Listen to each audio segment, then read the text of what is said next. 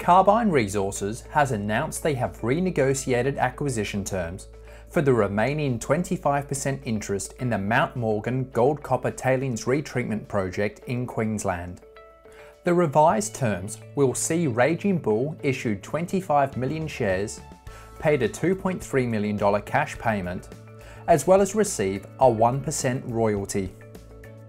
Factoring these new acquisition terms has resulted in an increase to our valuation to 44 cents per share.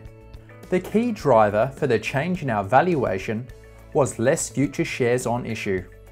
The original acquisition terms stated Carbine had the option to acquire the remaining 25% interest in the project via an independent valuation.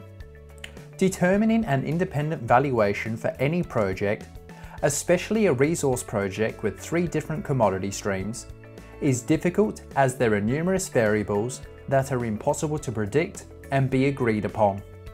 We therefore assumed the most accurate way to determine this was to apply the market's valuation for Carbine, or otherwise 25% of Carbine shares on issue.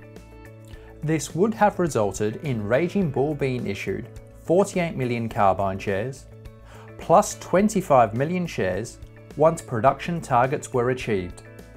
Once project development was also accounted for, we forecasted the total number of shares on issue would be 417 million.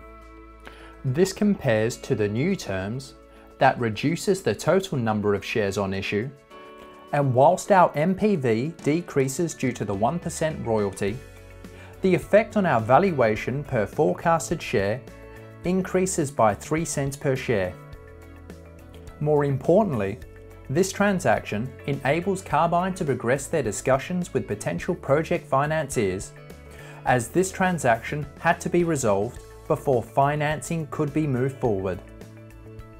We maintain our belief that despite a relatively modest production profile compared to other Australian gold assets, Mount Morgan will have exceptionally strong cash flows, driven by margins of more than $1,000 per ounce. This will drive exceptional financial returns for shareholders that are more in line with a gold producer with forecasted production more than 2 to 3 times that of Carbine. These significant margins also result in significant upside potential in Carbine's valuation compared to their current share price under a range of different scenarios. We look forward to further development updates in the near future.